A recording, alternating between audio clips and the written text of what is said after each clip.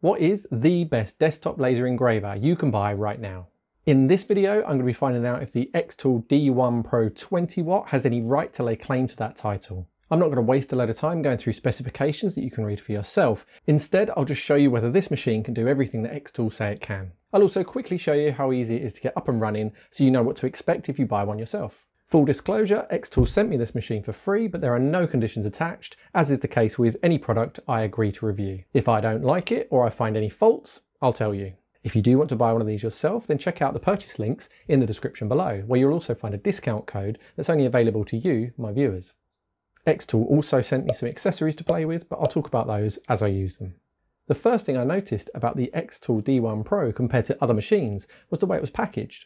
When you first open the box, you're presented with some nice smart product information, along with some test materials, which instantly gives you the impression that this is not just some rebranded generic machine with a different logo on it, like so many others that come from Chinese manufacturers. Xtool products are made by MakeBlock, which is a genuine equipment manufacturer with their own story, ethos, original designs and ideas. They're also based in Hong Kong and not in China, if that makes any difference. The Xtool D1 Pro is a completely original design that you won't find anywhere else. As you unpack the parts for your new laser engraver from Xtool, you get the distinct impression that this is a company that wants you to have a good user experience from the beginning. Everything feels high quality and well designed. This feeling continues as you delve deeper to find the precision machined, colour anodized components that make up the D1 Pro. I received the golden red version, which gives off some really strong Iron Man vibes, and I really like the way it looks. But there's also a grey option if the red isn't doing it for you. Assembly is a little involved, but very well explained in the comprehensive manual. I took my time, but I had everything built and the machine ready to turn on within about 45 minutes. The feeling of quality continues as you assemble the D1 Pro. There are no soft plastic parts that wear out, but instead metal rollers that run on linear rails, which should last a lot longer and need practically no adjustment or setup because it's all been done for you. You do need to adjust the tension on a couple of belts, but again, this is all very well covered in the manual. Once everything's built and you want to actually start using it, you need to think about software. As you can see, there's no screen on the Xtool D1 Pro.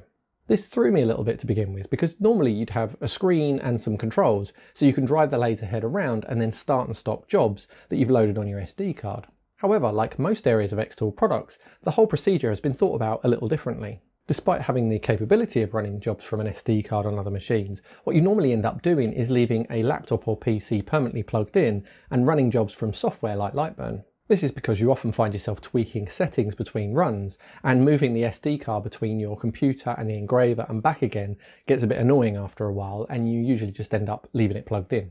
Knowing how users actually use their machines, Xtool have simplified everything, so instead, using their Xtool Creative Space or XCS software, you can wirelessly connect your engraver and your computer and then send jobs directly. Then very simply, there's this single button which you press to start whatever job you've just sent. The downside to this is you're going to want your computer relatively close to your engraver, as framing a job is one button press, and then you need to return to your computer to start the actual job, and then return to your engraver, press the button again to start the job running. This is only for XCS though. If you're using Lightburn or any other software, then you can just start jobs on the screen like you can with any other machine. The XCS way took a little bit of getting used to, but honestly, I now prefer this method. You can get rid of some cables and have your computer sitting in a cleaner area away from dust and dirt that you might have in your workshop. The downside is you can't currently use the wireless connection with Lightburn.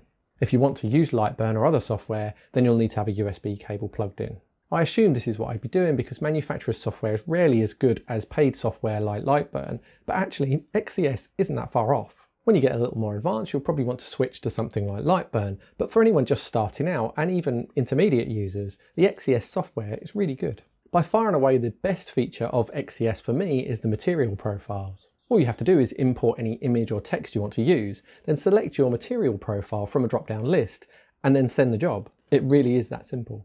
Usually with a laser engraver, you have to run a whole array of test jobs and make detailed notes about what settings work with what materials before you can actually engrave or cut anything. With XCS, the profiles have all the settings you're going to want, so there's no need for any test jobs. There's also a whole load of additional profiles you can add if what you want isn't in the list. If you want to go a little off-piste, then you can do that too. Just select a user-defined profile and move around some sliders. It really is that simple and will save beginners hours of research before getting started.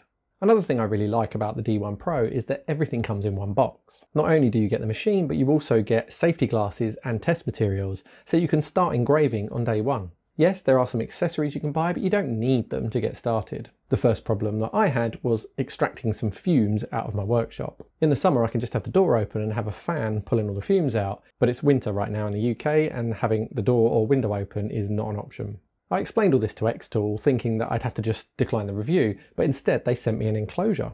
I'll do a separate video on this, but basically it just velcros around your machine and has an extractor fan to pull away any smoke or fumes. All I had to do was 3D print myself a couple of ducts and then connect everything up to an extractor vent in the wall. Now everything can be extracted out of my workshop while keeping me toasty and warm. Perfect. The only downside I found with this setup is that the button that you need to press to start and stop jobs is inside the enclosure, so you have to keep opening and closing the lid to start and stop jobs. I can't really see how they could have done it any differently though, so maybe I'm just trying to find problems.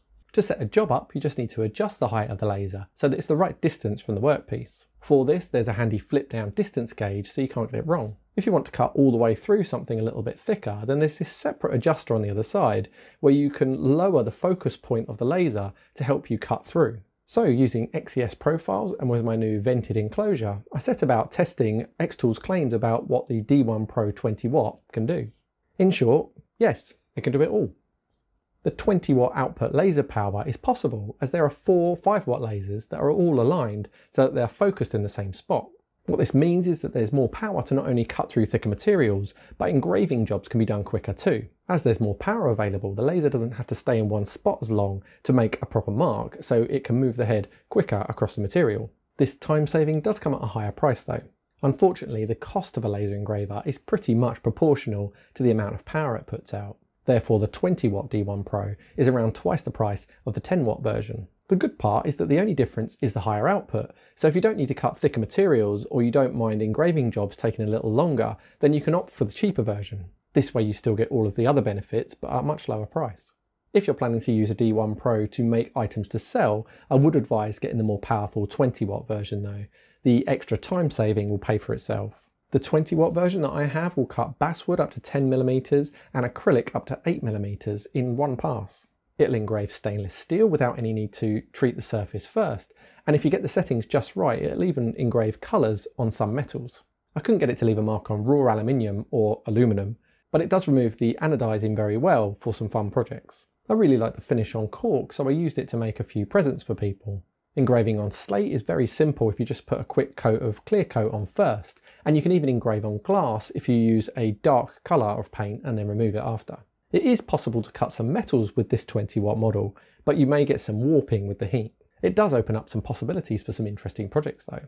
The main reason why a lot of people will want to buy a desktop laser engraver is for cutting and engraving wood. The D1 Pro is great at doing this, as you'd expect. One accessory that Xtool didn't send me was a honeycomb bed. If you plan to cut through wood and want a clean backside, then a honeycomb bed is a must in my opinion. It allows the burnt material to pass through and not stain the back of the job. This works especially well if you have an air assist pump too. The D1 Pro is supplied ready to accept a feed tube from an air assist pump, and luckily they sent me one of these too. As with all of the accessories, I will go into more detail in future, so drop me a comment to let me know what you want to see. Basically what an air assist pump does is blows air down onto the spot where the laser is focused to blow away any debris, so it doesn't block the laser but also keeps the work cleaner. I switched it on whenever I was engraving or cutting anything that removes a lot of material, and it works really well. The last accessory that Xtool sent me is this RA2 Pro Rotary attachment. This is an awesome bit of kit that allows you to engrave on practically any curved surface. It's described as a 4-in-1 tool as it can be configured in many different ways to enable you to hold and turn all sorts of weird shapes. It plugs into the Y-axis stepper wiring, which stops the laser head moving back and forward and instead turns the roller while the head moves left and right. There are also screw-in extendable feet to raise the frame higher for when you're using the rotary attachment. I was really impressed with this rotary attachment, and I'll go into more details in another video. But if you want to engrave on curved surfaces, you won't find much better than what Xtool have designed here. It really does do it all. The D1 Pro has limit switches to stop the head crashing into the frame, but also to give you a reference for absolute positioning. Using these with XCS is clunky and needs refining, but it works really well with Lightburn. To help aligning jobs with XCS, I burnt this grid onto the surface my laser sits on, which is from Buster Beagle 3D, that I've linked to below in the description if you want it. When it comes to safety features, there's a flame detector which turns the machine off and sets off a loud alarm should a flame be detected. By default, it's set to maximum sensitivity, but you can turn this down in the XCS software. There's also a tilt sensor, so the laser will shut off if for any reason you tilt your machine past a certain point. The laser is also surrounded by a light filtering shield, which I prefer to the little window you get on some other models. You shouldn't rely on it fully though, and safety goggles are a must for anyone in the same space as a laser engraver. As always, let's look at some of the pros and cons for the Xtool D1 Pro 20W. On the positive side, I've got a pretty long list. Firstly, it just works. In combination with their XCS software, once you've built the machine, you'll be laser engraving or cutting within minutes. This was one of my biggest frustrations when I first started laser engraving. I had a tool set up ready to go, but I had no idea what settings to use to avoid burning down my house or just ruining my material. With Xtool, that's all taken care of with their supplied material and standard profiles. Just import an image, select your material from a drop-down and crack on. The Wi-Fi connection is really useful too. Once you do outgrow the more limited free software, you can upgrade to something like Lightburn, where you'll be able to create much more complicated jobs and get the most out of your machine. There's also a huge amount of information on the Xtool website, where you'll find a beginner's guide, blogs, how-to guides, and much more. I'd advise going to have a look at their website, even if you don't plan on buying one of their machines. There are a huge amount of resources for anybody interested in laser engraving, and they even have their own YouTube channel. There really has been a lot of thought put into the user experience with the Xtool D1 Pro that you don't normally get with hobby laser engravers. In fact, I'm not sure I'd even say this is a hobby level machine. With a couple of accessories and some creative ideas, you could very easily use the D1 Pro and set up your own business.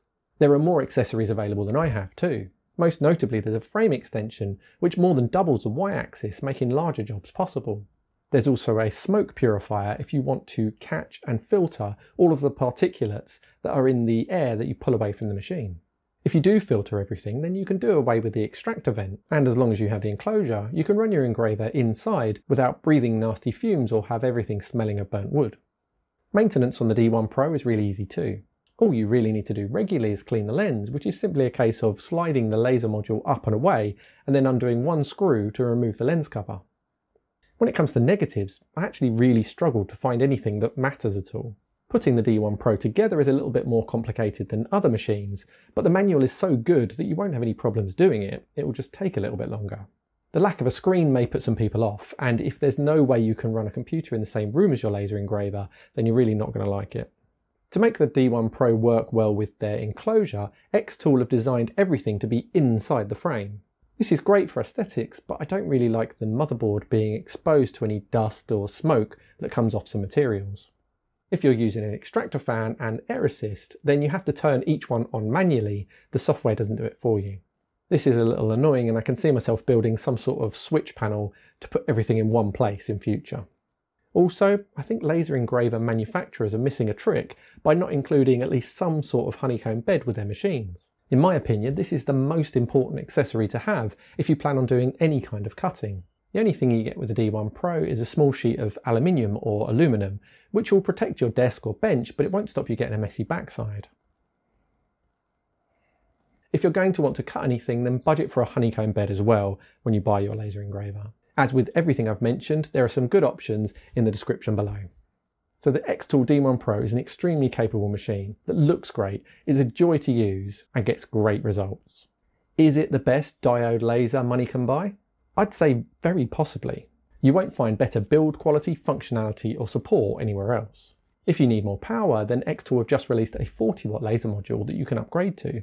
If not, then picking up a 10 or 20 watt version of the Xtool D1 Pro would be a great investment in your hobby or business. Don't forget that I'm going to go into more details about all of the accessories I've mentioned in this video, so hit subscribe if you don't want to miss them. I also have some interesting projects on the way which will combine laser engraving and 3D printing, which will open up some new possibilities. If you have a D1 Pro or any other Xtool machine, then drop me a comment down below to let me know how you're getting on with it. If you want to see another video about laser engraving, then click here. Or click here for another video you might like. Thanks for watching.